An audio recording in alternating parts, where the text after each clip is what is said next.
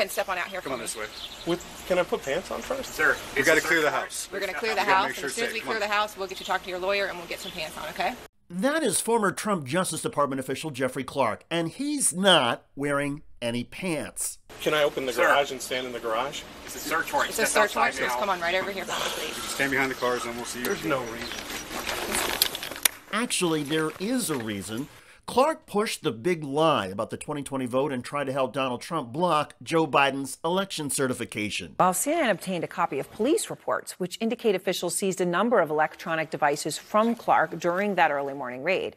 Officers also dispatched an electronic sniffing dog to search Clark's house. The news coming as we're learning the DOJ's investigation appears to be picking up steam. The significance of Jeffrey Clark is that we heard videotaped testimony from Bill Barr, former Attorney General, and others during the January 6 hearings that they had told President Trump these theories about election fraud were ridiculous. What it looks like here, in the sense of Mr. Clark, is that President Trump was looking for someone to tell him otherwise, to give him some cover. That seems to be his significance here.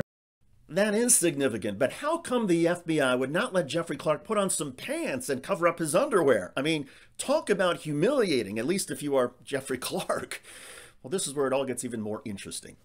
Hello, everybody. I'm David Shuster, and thanks for joining us. The FBI search of Jeffrey Clark's home came in late June.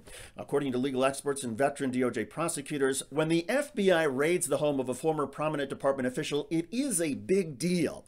And when they do it in this manner, not letting him put on pants and forcing him to immediately step outside, that means the FBI is worried that even if Clark has a few seconds to get dressed, he might use that precious time to try and destroy evidence.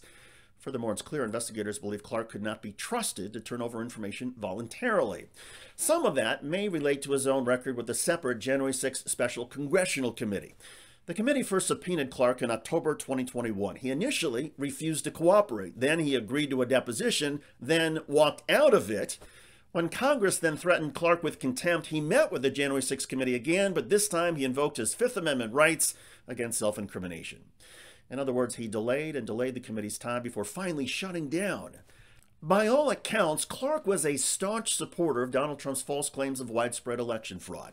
And just days before the January 6 riot and insurrection, President Trump considered installing Clark, an environmental lawyer, as Attorney General.